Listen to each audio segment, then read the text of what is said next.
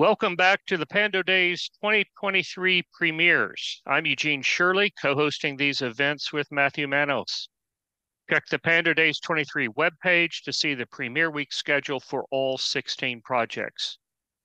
Yesterday, we heard from Mount St. Mary's University about their Waterwise and native plant landscape project on campus, and from the first of two USC projects this year, Pilgrimage along the LA River.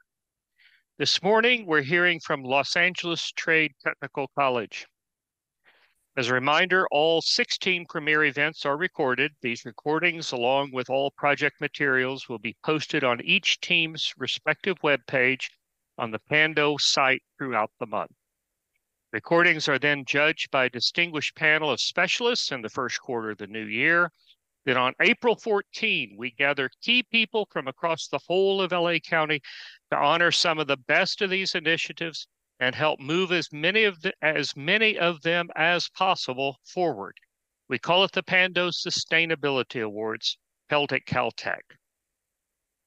So let's dive in with LA Trade Tech. Our format is this. The team has 15 minutes for its presentation, followed by 15 minutes Q&A from our panel of experts. The Trade Tech team is led by Professor Marcela Oliva. This is the fourth season that Trade Tech, from its architecture program, has mounted a Pando Days project. What's so exciting about Trade Tech's submissions in the past is that they've all managed to have legs of one kind or another, all pushed forward with next steps long after the semester classes ended in collaboration with community partners. The Trade Tech project this year is focused on shade structures, critical in a warming LA. Marcela, so wonderful to have you and your team with us. Without further ado, over to you. Good morning. Welcome to Super Shade Structures and Systems.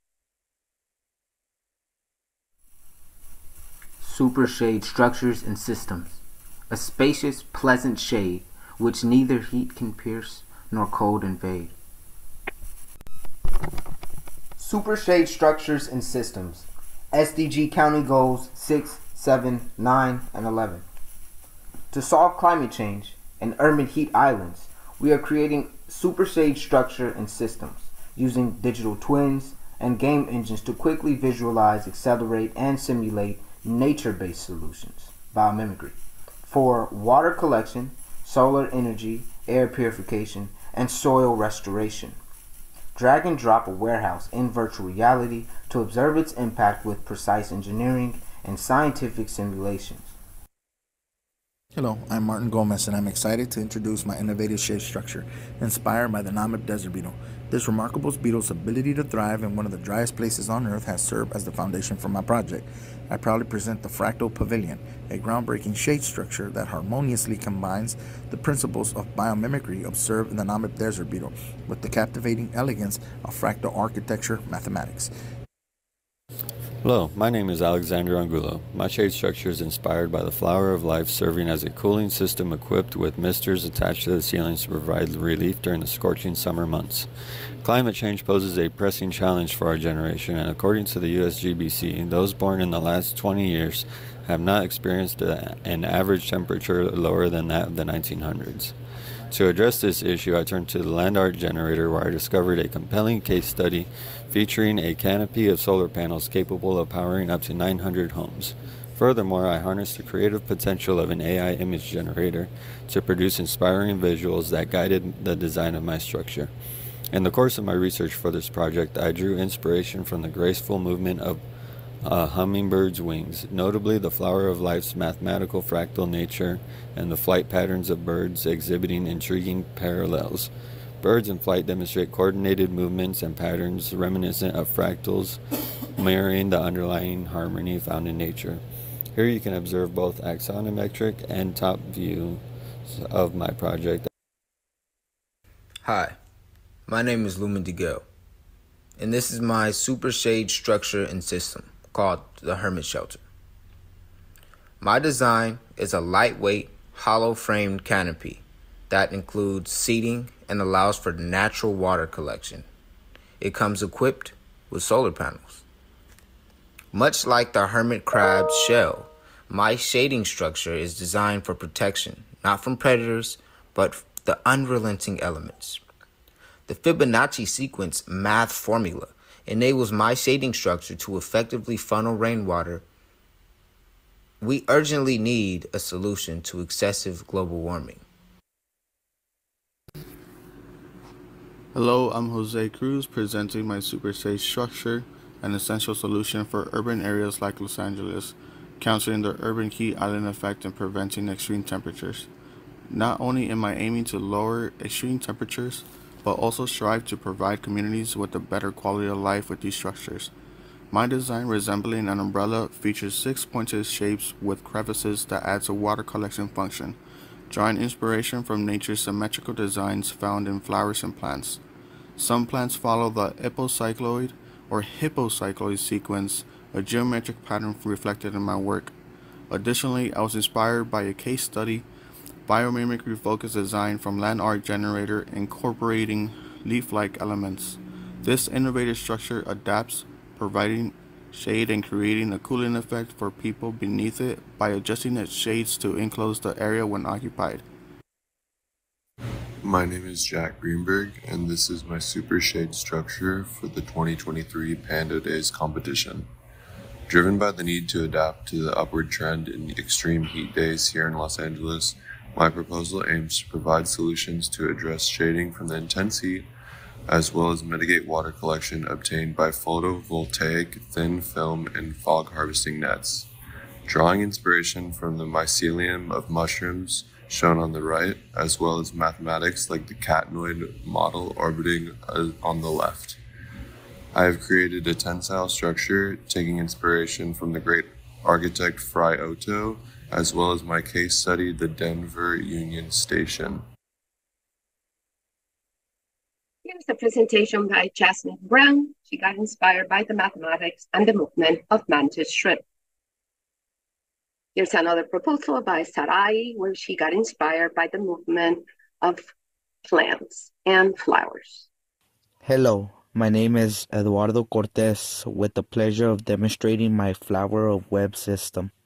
The idea we were challenged with is to design a super shade structure and system. In my case, a spider web inspired rain collector that has a system of mist installed in order to lower degrees Celsius and also shade urban areas that have great risk of heat islands. With this thought, using biomimicry and sacred geometry, the flower of life example, My name is Jasmine Rios, and the shade structure I designed is called accordion. This shade structure serves the purpose of providing shade to communities in outdoor spaces, mitigating health issues such as heart stroke and skin cancer. It boasts a unique feature, a water collection system integrated through a net. By collecting drops, we can provide water to communities and environment. This shade is inspired by the art of origami, and the design incorporates a movable and foldable model, enhancing its adaptability. The concept draws additional inspiration from the land art generator case study, the living ribbon. Nature serves as another significant muse, influencing both form and function, as embodiment of creativity and functionality. It stands as a testament to potential of integrating art and environmental consciousness in architectural endeavors. Hello, I'm Jabbar Williams.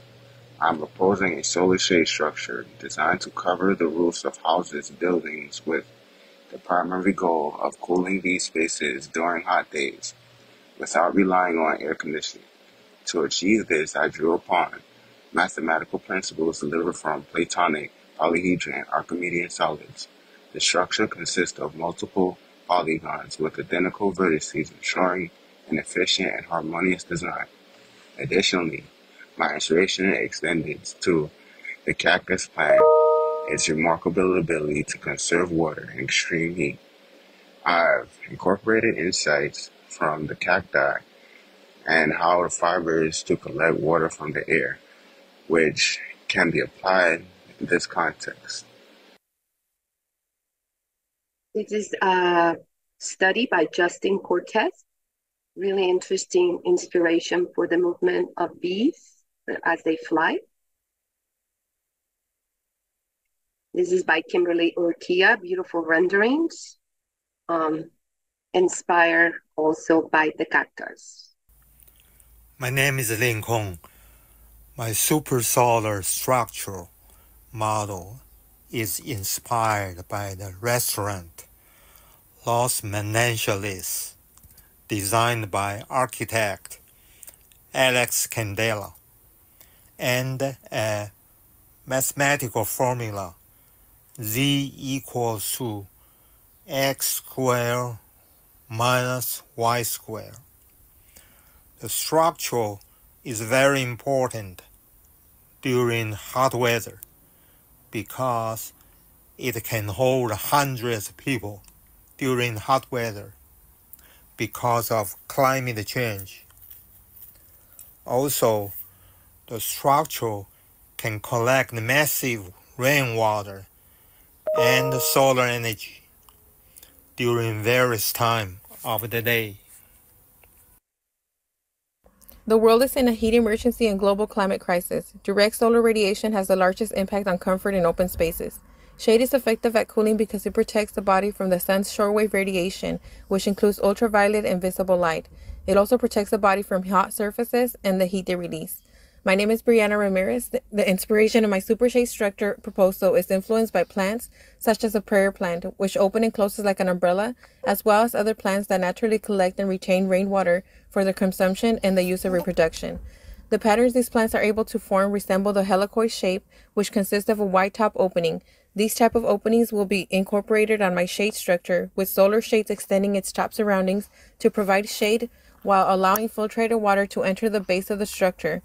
With the right insulated materials, the base of the super shade structure can act as a water heater shower in places such as water parks or outdoor pools, or a relaxation shade structure in any outdoor open space.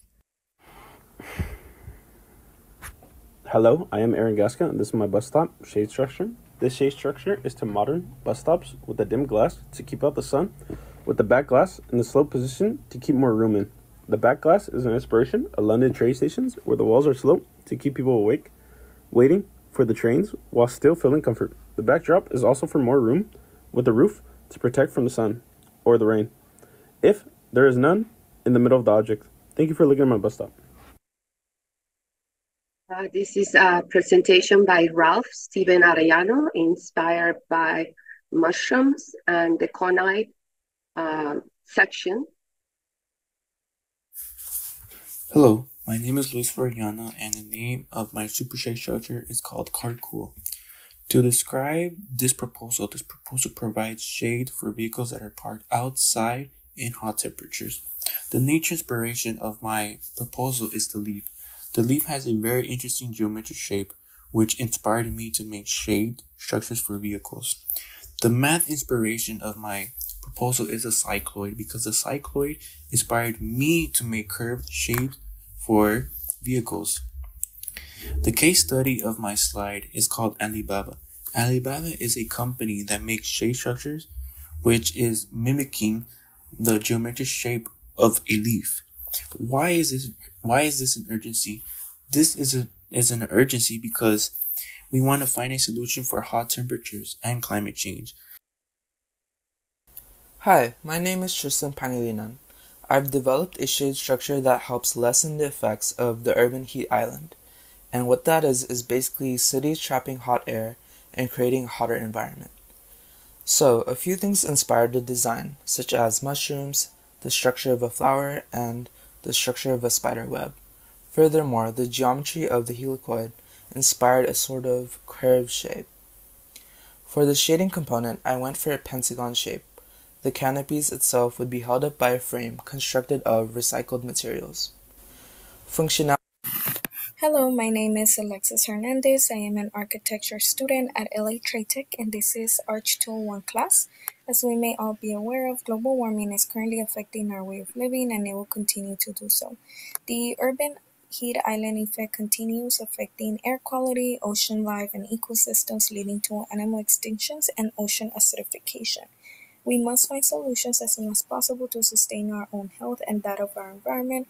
For the Arch 201 class, we designed functional supershade structures. And last one by Marlene. She got inspired by a peacock, creating all these beautiful structures.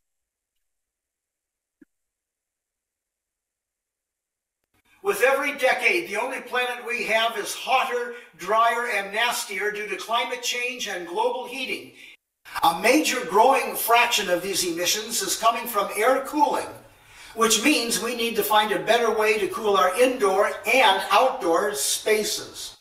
That better way is super shade structures and systems, modular, scalable, multi-function, time of day, weather, and seasons responsive large-scale structures and systems to provide large area district cooling over towns, villages, campuses, malls, trailer parks, and other inhabited spaces, lowering the enclosed area's outdoor temperature during high heat days, while also lowering the air conditioning cooling loads of the sheltered buildings. This is climate mitigation as well as adaptation. The future of the built environment is shady. That will be a good thing. And what is next? I am very excited to share that we've been funded and we are going to start creating what I'm going to call, instead of the metaverse, the Pandoverse, and start bringing all these solutions into a game engine so we can quickly accelerate this change. Now, why is this important? As we know, in the last 100 years, we have added 6 billion people in our planet. In the next 20 to 30 years, we're going to add another 2 billion. We have to accelerate this change. We have to become the eco-civilization that John Cobb mentioned. And we need to use these tools for a better healing plan. Thank you. Wow. Thank you so much for that presentation, Marcella and the Trade Tech team. I love the promise to keep us cool and to get all the ideas that you're generating into some kind of system or database or so of green solutions for the future. I think that's absolutely wonderful and love hearing about your next steps. So let's bring in our team of experts and see what they think. We'll give the next 15 minutes of Q&A over to them and to you. With us this morning are Mark Vanderschaff and Jackson Castro. Mark is an urban planner from the Minneapolis-St. Paul region who has become a great specialist on sustainability planning in metropolitan Los Angeles. So much of a specialist, he's written the book, literally, on the 13 sustainability plans in the region. And few, if any, have his range of understanding of the Southland sustainability plans. By the way, his book, which is an invaluable resource, can be had by going to the Pando website for more information. Joining Mark is Jackson Castro, whom you may remember from the Harvey Mudd Pomona College, Cal Poly Pomona team from last year's Winning Pando Days project related to building nonprofit solar power factories across the county. Jackson was team lead. He is now pursuing a career in the solar industry and living in Austin, Texas. Mark and Jackson, thank you both so much for being with us today. Mark, let's start with you. As a planner of national renown with a focus on sustainability, issues of heat and shade have always been much on your mind. What was going through your mind this morning as you're listening to the Trade Tech presentation? Yeah, thank you, Eugene, and thank you, everyone. First, what was going through my mind was what a wonderful set of ideas has been presented here. I love the looks of every one of them. I love the promise that I read about and that many of you spoke to, the ability, I'm just quoting here, to observe impact with precise engineering and scientific simulations. That excites me because, sometimes it's easy to come up with something that looks beautiful, but to be able to translate that effectively into the real world is much more challenging. So, kudos for being able to incorporate both of those into your concept. The other thing that I'll I'll just say by way of introduction and then translate that into a question. One of the things that fascinates me about sustainability planning is the breaking down of silos that's starting to occur there. It used to be that transportation planners just planned for transportation. Water planners planned for their own kind of water, whether it was wastewater or groundwater or surface water. Those were all in their silos as well. But in all of those arenas, there's a lot of a effort to integrate. And so I especially was eager to see so many of the presentations mention that it would provide the function of water collection as well as shade protection. And so I guess the question I would be interested in hearing more about, what are you conceiving, or how will you approach the issue of what becomes of this water once it is collected, and how can we ensure that it ends up in the most beneficial place? I noted, the one mention of providing showers for people in a kind of park-like area. But I'm curious what else has been thought of and how you might approach that issue. Thank you, Mark. You're so on target. And I think that's what exactly we're going to focus for our next steps, because this is not going to be a game. These are actually real proposals. I'm very fortunate to be working with a very complex interagency, Caltrans, Department of Sanitation, multiple council members, districts, because these solutions that we need to integrate, it affects every single agency.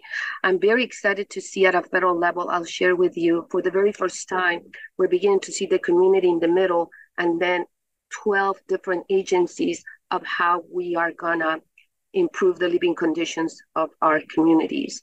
And I'm very excited to begin to see these from government agency, private agencies, nonprofit organizations.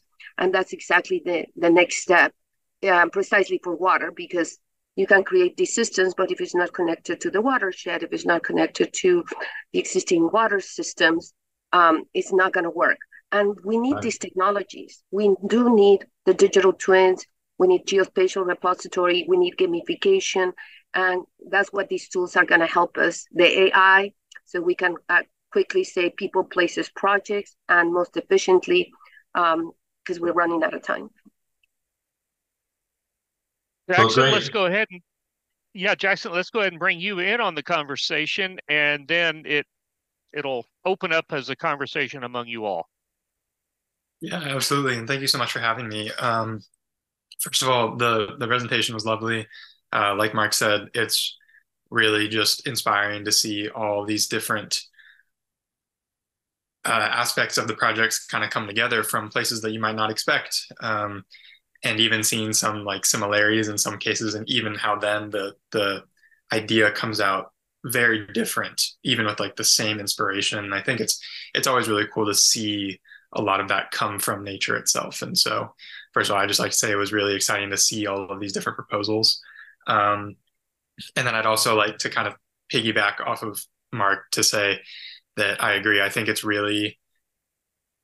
amazing to see how many of these different proposals are incorporating all these different ideas between just like shade, water collection, maybe throwing in a little bit of solar power, because it is that that's like y'all said, that's what we need. It can't be everyone focusing on their one little thing. We have to be able to incorporate it all together in order to actually make any effective effort towards these solutions.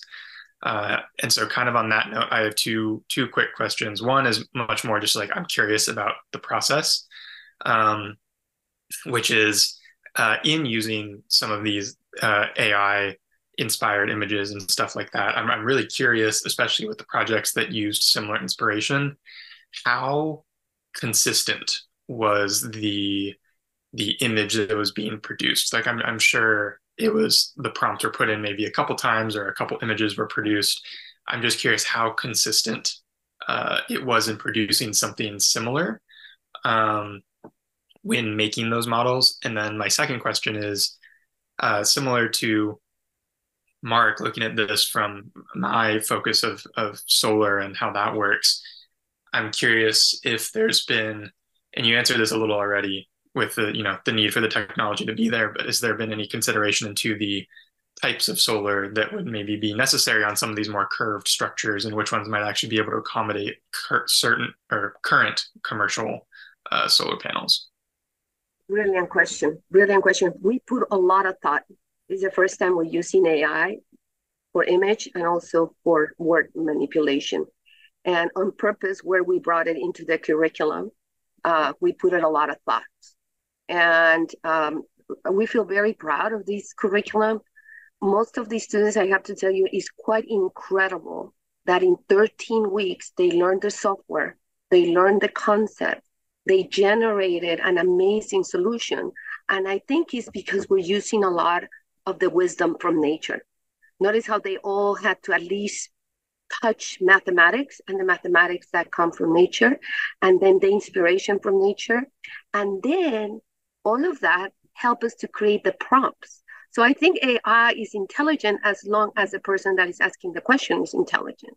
So I think we built a lot of intelligence, and I think we were very excited with the results because we put a lot of thought about it. So I appreciate your question.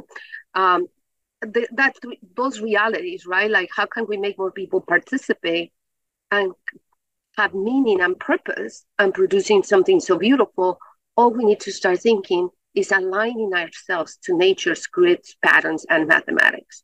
So that's you hit. I think that's why I'm shocked as a teacher how amazing the outcomes, right? So shocked how beautiful they are. When I was going, this could easily be the result of a thesis because they're deep. I mean, we only have 1 minute, but you're welcome to come. All of the students went deep into their investigations with nature and mathematics and learning the software.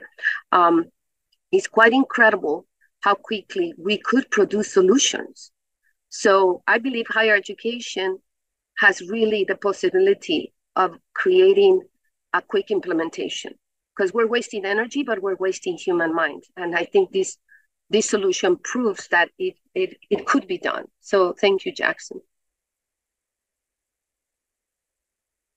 Mark, come back in. There must be some additional questions going around in your mind. Oh my goodness, yes, or comments. I'll start off with I have a little bit of a hobby horse of my own right now, and that's that of the 13 plans that I studied in the book that Eugene mentioned, the one that actually excited me the most is the city of Los Angeles working on biodiversity measurements within the city and really advancing possibly to being the best way of measuring biodiversity of any city or metro area in the world. They built this off of a Singapore index that was regarded as the gold standard. But the Los Angeles people said, look, we have a lot of microclimates in our city. We have elevation ranging from 0 to 5,000 feet above sea level. They actually identified 27 different ecotopes. That was the term for the biodiversity microclimates. I would love to see as time goes by, and certainly by the time of the 2028 Summer Olympics, a real rising of ecotope consciousness within the city and within the region. So wouldn't it be great if the structures that you folks are imagining and hoping to bring into being are more designed to align with the ecotope where they're located? So that's a kind of a comment and a question. I don't know what the question is. I guess the question is, could that be done? And how would you go about doing that? Mark, I'm so excited. That's exactly what this funding will focus. How can you do restoration? So as we create this network, because we also have other proposals that we've done with Pando, but that's exactly the next step. We're very close with Andy Schreider, who was a main player driver of it. He's one of our advisors.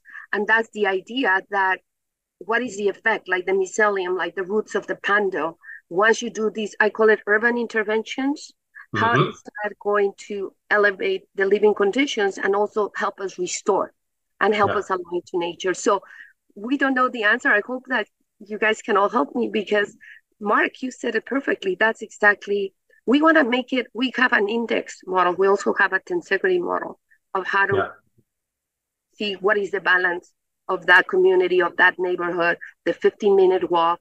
And as you do these urban interventions, how can that start restoring socioeconomics, mental health, food, security, green spaces? And that's exactly what we're going to start. At least it's like a big window, and it's so big and so overwhelming, but these tools allow us to do this. We have now tools with apps inside the game engine, and it just happens to be called game engine, but for the first time we can bring architecture engineering models into the game engine, so you can start simulating energy, water, relation, AI, show me the best space, show me the people, show me what needs to be restored, what is the biggest urgency, and it can compute.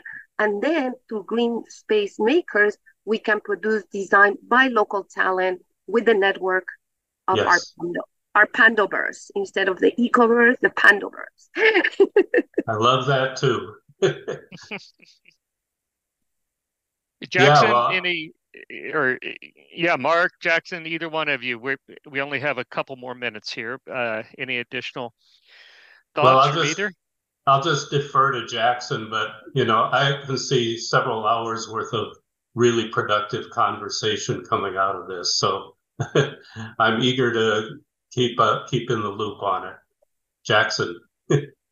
Yeah, likewise. I mean, you could talk about this for so long just because the inspiration is so diverse and unique. But I think, again, to Mark's point, the timing of it is perfect, especially with, as he mentioned, like the Summer Olympics coming. There's going to be a big spotlight on LA soon. Not that there isn't already, but even more so like to the world. And so being able to have this project and have it visible is just really, it would be really cool. And it would hopefully even, bring more success to it, bring more visibility to it. And it's just really exciting to see, again, the kind of work coming out of the LA area. It's really exciting.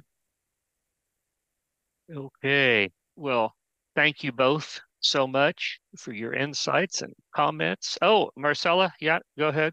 I just really don't want to go without saying that without the UG team, Lynn, Betsy, and getting to know who was going to be as our panelist, this project was a truly synergy and catalyst that we could have never done this without Pando and your team. Extremely important. And I just really want to thank Lynn and your team for producing this platform, kind of like I see it as a petri dish. So you created all the chemicals so we could grow. So just wanted to make sure I say thank you to your team. Well, thank you so much for that. And thank you and to your team for the extraordinary work you're doing, both in its detail and the way it all comes together. And I was struck by just how beautiful all this is. So many times there are solutions that are not, they can be good solutions, but aren't necessarily beautiful. But these are beautiful solutions. That's it for today. At this point in the Premier schedule, we've seen 9 of 16 projects developed for the 2023 Pando Day season. We have 7 more to go. Next up, join us later this morning at 11 o'clock for USC.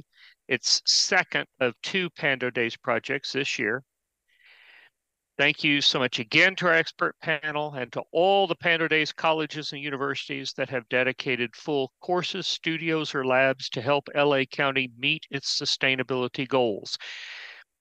Pando Days was conceived in collaboration with LA's Chief Sustainability Officer Task Force and is in partnership with the county's Chief Sustainability Office. Pando Days is made possible by the support of our sponsors and by generous contributions from individuals across the Southland and beyond. Thank you for joining with us and enjoy your day.